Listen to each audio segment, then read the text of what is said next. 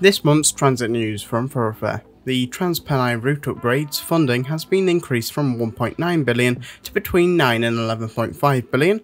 Tracy Brabin, Mayor of West Yorkshire, begins the Mayor's Big Bus Chat, a wide consultation for views regarding the region's buses, and Team Pennine, the successor to Yorkshire Tiger, has just celebrated their 1-year anniversary since their launch last year.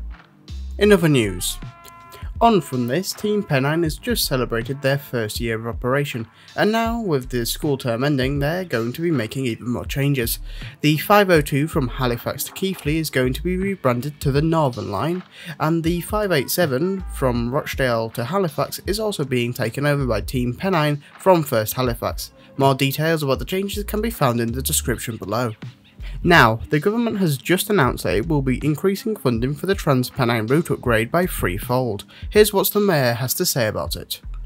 The TRU upgrade will bring great benefits, but our ambition for a new high-speed line between Leeds and Manchester with that crucial stop in Bradford remains. I will continue to progress the case for this with ministers.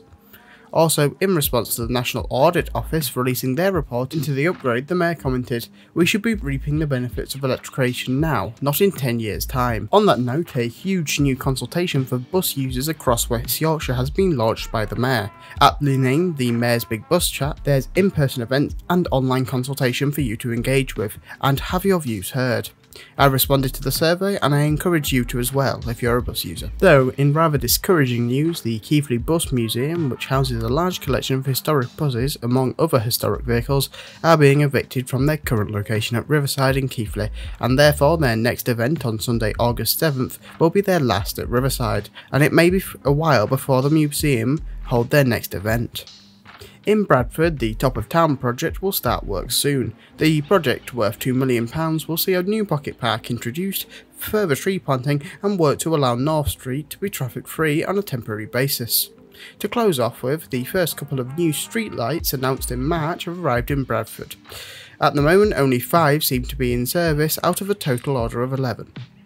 As always, thanks for watching Thoroughfare, and I do want to apologise for the lack of coverage in the last few months. I had my exams and thus they were my main focus, and I wish you all the best.